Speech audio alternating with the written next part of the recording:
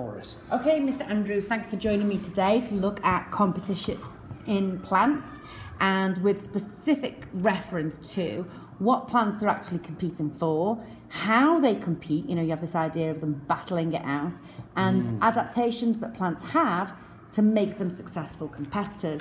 How would you normally start a class off talking about that? How would you introduce this topic? First of all, thank you very much. Great to be here again, Miss Christian. I do enjoy our little chats. Now, competition in plants, I think, is fascinating because it's often forgotten.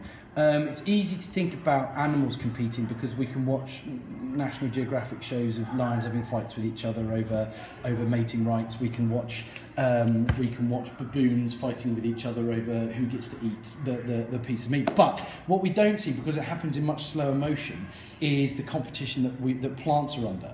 Now, plants need light, water, nutrients and space. And if a plant doesn't have access to either light, water, nutrients or space, then it's going to have a problem and it's not going to be able to survive, it's not going to be able to live. So plants are having this competition all the time, around us all the time. But the interesting thing is we don't see it because it doesn't happen on a human scale.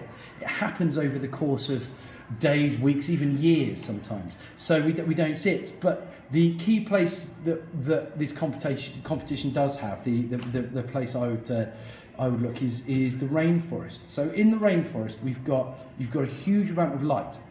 Huge amount of light coming in, but there's so many plants, they are all competing for that light, and they're growing as quickly as they can towards the canopy. When a space becomes free, there is quite literally a race up to the canopy to fill that space, to get there, to grow the biggest leaves they can, to get as much light as they can. Because if you are a plant that doesn't grow quickly enough, doesn't develop leaves quickly enough, doesn't have broad enough leaves quickly enough, then you're not going to be able to harness the light and you're not going to be able to photosynthesize. And if you're not photosynthesizing effectively, the game is over for you. Yeah, and that's really quite interesting because the idea of these, you tend to think of these really tall plants, these trees, if you like, but in actual fact, that's the only benefit because those root cells of that plant are a long, long way away from the source of glucose for respiration, and it's a long way to transport the sucrose down the phloem to those root cells for respiration.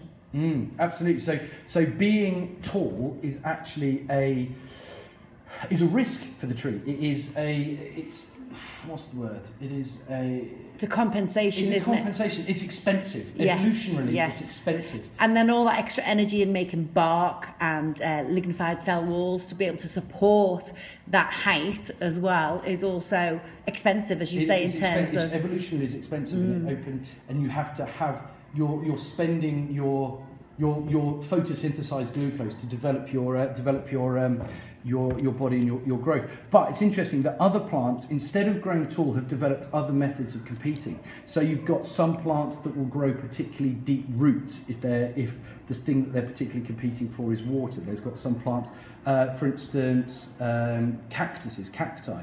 They grow roots that have a huge spread. They don't go particularly deep, but they go for huge distances, and because they're trying to collect as much water as possible. Well, you've got Venus flytraps that have moved towards digesting insects, for example, so that they get their nutrients that way. And pitcher plants, where they sort of, an insect drops in there, they drop into a kind of acid and they dissolve those and they absorb their nitrates in that way, don't they?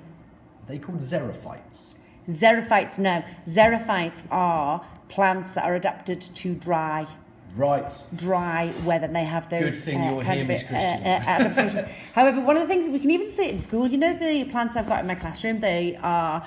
they're hanging down, and the ones in my classroom's quite dark, and you'll see that they've got a lot of chlorophyll in their leaves. They've had to adapt that because they need a lot of chlorophyll to trap the light. If you go to the same plant that's been grown in the foyer where there's a skylight and it's very, very bright, you'll notice that the leaves are much lighter in colour, because of course they don't need to lay down as much chlorophyll, and making that chlorophyll is again expensive for the plant, if you like, because it needs to actively absorb magnesium mineral ions from the soil, and again they're going to against their concentration gradient, so it takes energy to absorb them through the active transport. Through the active transport of the root hair cells, and then of course they've got to move it up to the leaf and then manufacture chlorophyll. Absolutely, absolutely. But I think competition in plants is a fascinating idea. And so we've talked about how plants compete for light. They'll grow taller, they'll get bigger leaves.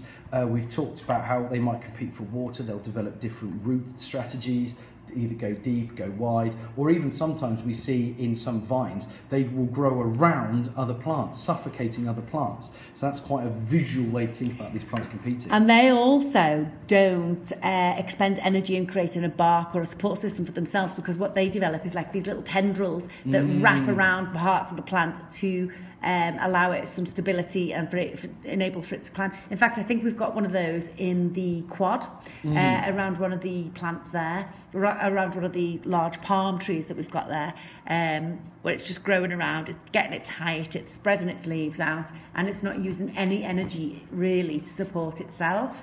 I would, on that, I would recommend our listeners to go online to www.youtube.com, you may have heard of it, and look up the some of the time-lapse images of plants growing. Certainly time-lapse images of the plants with tendrils in places like the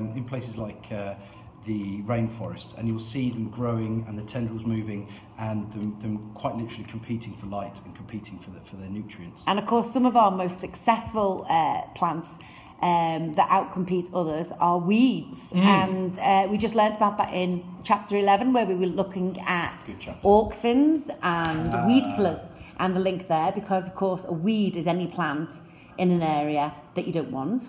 But generally they do have these broad leaves, and again that's what we exploit when we apply a weed killer, which then is absorbed through the leaf into its system, and it sort of overgrows itself. Yeah. So we call them weeds, but in reality what they are is highly competitive plants. Yeah. These are plants that are well adapted to the environment, and we spend a lot of time, money and plant hormone on trying to eradicate them. Exactly that. Wow. Oh, and the other way that plants might compete is by dispersal of their seeds, spreading seeds. They need to make sure that they're not dropping their seeds next to them, otherwise their children, can we call them children? Offspring. The offspring, the plant offspring are competing directly for the same resources of the parent. However, if we release them as seeds that will blow in the wind, or we release them as coconuts that will go and float in the water, or we release them as sycamores that will be taken in the wind, then all those will then take the seed somewhere else, away from the parent, so that the plant can grow and propagate in an environment where it isn't competing with an adult plant already. Yeah, I think I've got two favourites. It's a difficult one to choose. It's good to have a favourite. I like the coconut, because it can travel thousands of miles because it floats on the sea and it can land anywhere. But my other one, I think if I was a seed, I'd like to be one that was in a fruit. I'd be in a fruit that traverses somebody's digestive system, and I'd get dumped out somewhere in a field in a big pile of manure. Fertiliser, if you will. Exactly, which has got all my nutrients in which to grow. If you were a seed, Mr. Andrews, what seed would you be? Very interesting. Although certainly being a seed that passes through the digestive tract of an animal is appealing, and I do like that idea, the coconut I think is one of the glamorous seeds. But what would I be? I know what you'd be. You'd be one of those burrs, and if you don't know what a burr is, yes, it's got sharp little hooks and it sticks and it irritates your foot or your leg, or it gets down your boot and you wonder where you ever picked it up. They're designed with little hooks on. Do you see me as an irritating seed? That's it. I would be an irritating seed. One of the ones you can't get out your trousers. That's just stuck. Fine. And I think on that note, you can be deposited in fertiliser, and I will be I will irritate your foot. I think that's only fair. Right, on that bombshell. Let's leave it there. Thank you very much. Thank you.